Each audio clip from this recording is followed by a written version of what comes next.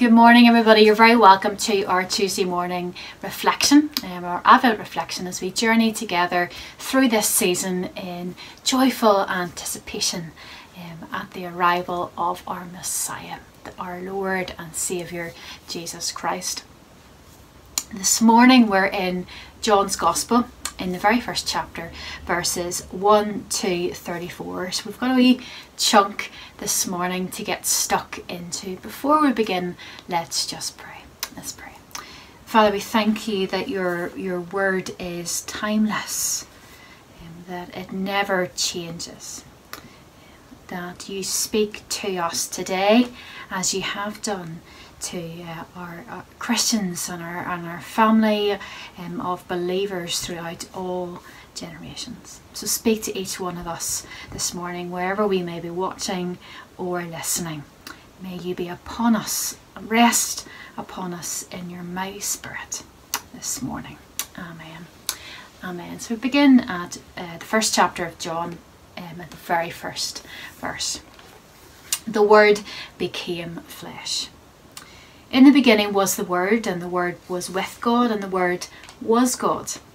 He was in the beginning with God. All things came into being through him, and without him not one thing came into being.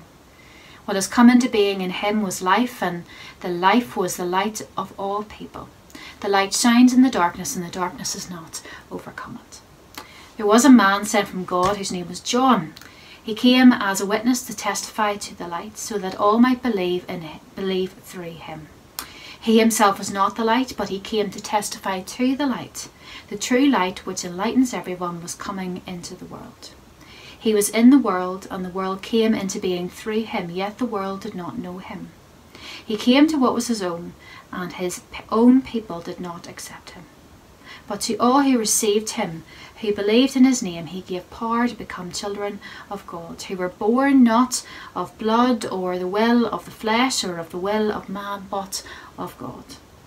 And the Word became flesh and lived among us, and we have seen his glory, the glory as of a Father's only Son, full of grace and truth. John testified to him and cried out, "This is he of whom I said, he who comes after me ranks ahead of me because he was before me." From his fullness we have all received grace upon grace. The law indeed was given through Moses. Grace and truth came through Jesus Christ. No one has ever seen God.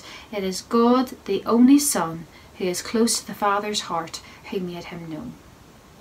The testimony of John the Baptist. This is the testimony given by John when the Jews sent priests and Levites from Jerusalem to ask him, "Who are you?" He confessed and did not deny it, but confessed, "I am not the Messiah." And they asked him, "What then? Are you Elijah?" He said, "I am not."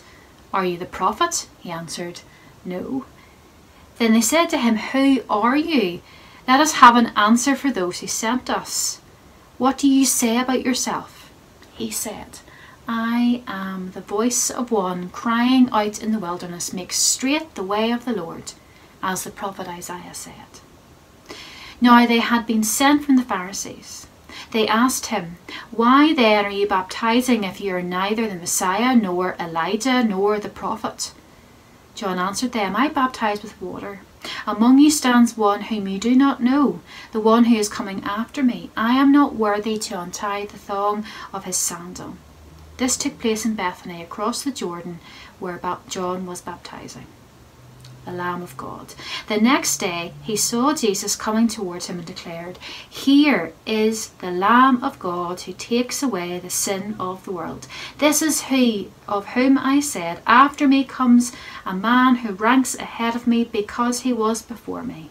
I myself did not know him, but I came to baptizing with water for this reason, that he might be revealed to Israel."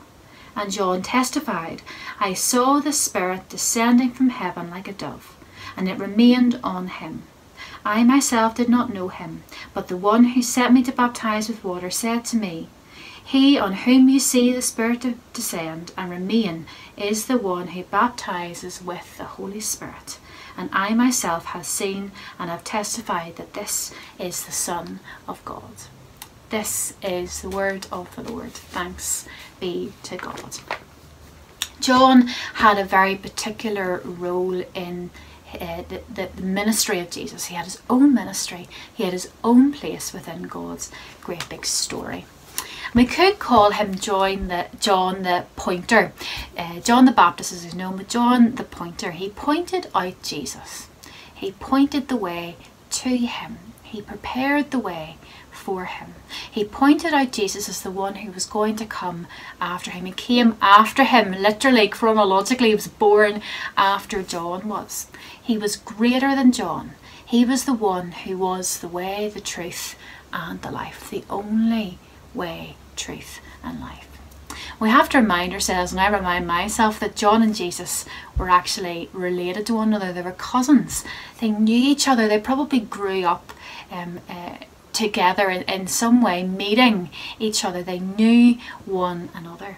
But in today's reading, we see them, we encounter them as grown men, and we read of John's ministry of redemption being in full swing. He's in the midst of his ministry.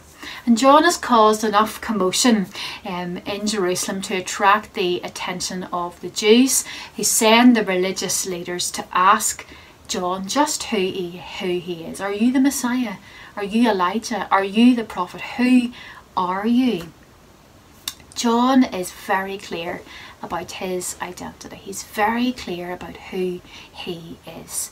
He's clear that he is not the light. He gives testimony to the light. He is not the Messiah. He's preparing the way for the Messiah. And they, the Jews, the religious leaders, should watch and wait for the one who is coming, the one who John is preparing the way for.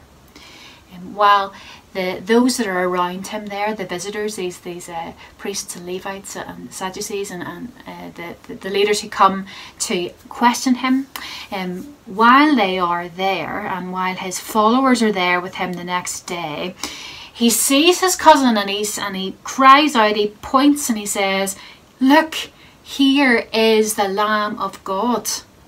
It is he who will take away the sins of the world." That man is the Messiah. John makes it very clear to his followers, those that are around him at that point, that he believes Jesus to be the Son of God. It has been revealed to him. He knows who he is. This man is the Messiah.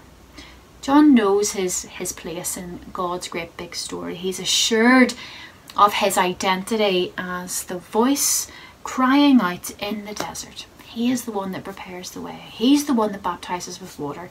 He knows he's not worthy so much as to tie the laces, the straps on Jesus's sandals. He knows who he is and he knows who Christ is. He didn't always know. We're told this is maybe a bit unexpected for John. He didn't always know that Jesus was the Messiah. But he points to the baptism of Jesus in the River Jordan as the moment of certainty, the moment he knew when God said to him, "This is my son." The moment that he saw the dove descend and remain rest on Jesus, the dove that was the Holy Spirit resting upon Jesus. And John knew and heard that voice of God that said, "This is my son, this is the Messiah." John knows that Jesus would be the one who would baptize in the Holy Spirit. Here is Christ, the fulfillment of all prophetic expectation, and John recognizes him. Jesus is unexpected. This is an unexpected encounter here. Jesus doesn't always do what we expect him to do. He isn't always what we expect him to be. He doesn't always lead us in the way we expect him to. He doesn't always speak or talk to us or move us in the way we expect him to. And he doesn't necessarily answer our prayers in the way that we expect him to. He always does something that is in line and in will with the will of the Father in heaven. But John is assured that this unexpected Messiah is the Messiah, the Son of God, the one who comes to take away the sins of the world. We can be assured of that.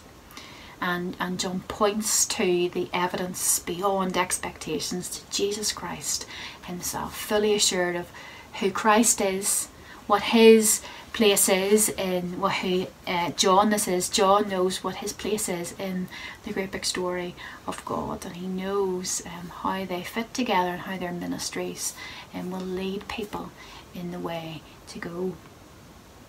Christ himself is here, pointed out, the Lamb of God, the one who takes away the sin of the world, the one who is more than we could ever expect or hope for or fathom or imagine.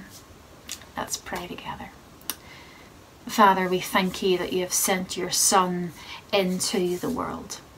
We thank you for John as the voice in the desert crying, prepare the way of the Lord. Here comes Messiah, the Lamb of God. We thank you for sending your Son, and we look forward in joyful anticipation and expectation of his first advent this Christmas time, and we look with more joy and more expectation for his second advent, and he comes again. Lord, go with us this week as we journey through the third week in Advent. Prepare our hearts for the arrival of your Son.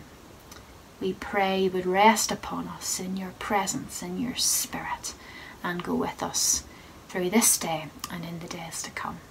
And it's in your Son's mighty name and by your Spirit we pray. Amen. Amen. Thank you for joining us this morning. May you be blessed, and may God go with you this day. Bye, folks.